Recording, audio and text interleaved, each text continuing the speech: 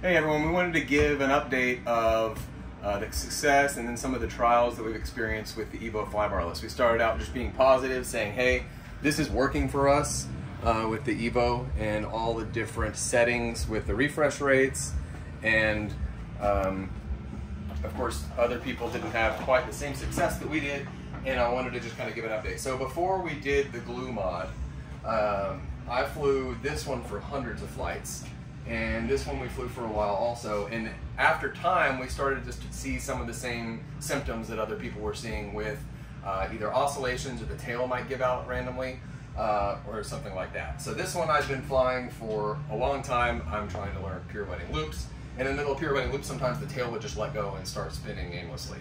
It scared me a lot and gave me some of the same reservations that people had, maybe wanting to go back to a Neo, but I didn't want to give up. I did the hot glue mod. I'm not going to do a video on how to do the hot glue mod. There's tons of those out there. But in the podcast Maximum Collective that Gregor and Steve and Greg do, they had Kyle Dahl on. And I feel like Mikado came out and just said, hey, you need to do the glue, but didn't necessarily explain to us why you needed to do the glue. And he kind of gave some background information about how sensitive that the new sensors are, and that glue actually dampens it, not from moving around, but from noise, and from blade noise, and from gear whine, and all the other kind of stuff. And since I've done that glue mod, I'm not having any issues. So we've gone back to doing, right now, I'm only running it at 1520 and 144 Hertz, which is the original Neo rates. Then you still get the same great tail from the Evo, and you kind of get that natural Vbar feel that you were used to with the Neo. Better tail with the Evo, natural feel from the Neo. So we're going to do a flight with this, with Pro on the sticks. We're going to have Ben fly the Blackout Mods Spectre V2. It's got the regular M Studios pipe on it, but what we're going to do is after the flight, you can see how hard he flew it. We're going to show you the logs and show you how many vibrations there were in there and how many warnings and things like that that you're seeing again after the hot glue mod that's kind of dampening the sound and saving it. So let's go to the video. With the regular MS Studios muffler and Ben Storick on the sticks.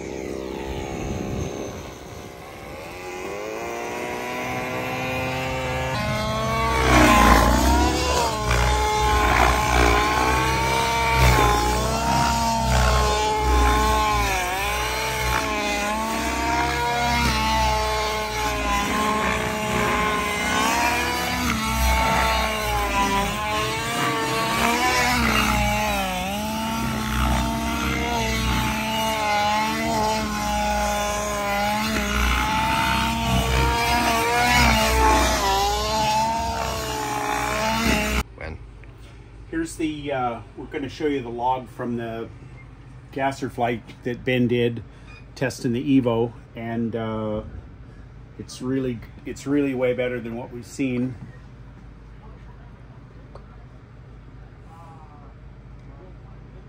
You can see there's, as always in some of the maneuvers, you get some extremes, but mainly it's just full throttle like you see with Ben, and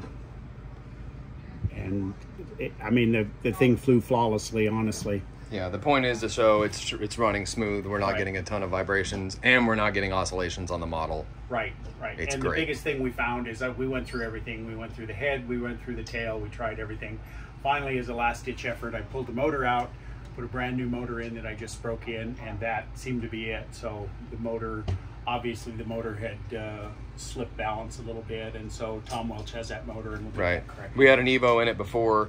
Right. It started vibrating, and we thought it was the Evo, but it turned out the motor had gone out of true. So, okay. Yeah. So good update. If we have more, we'll hopefully give you guys some more updates, because I know people have been asking me. All right, guys. Bye.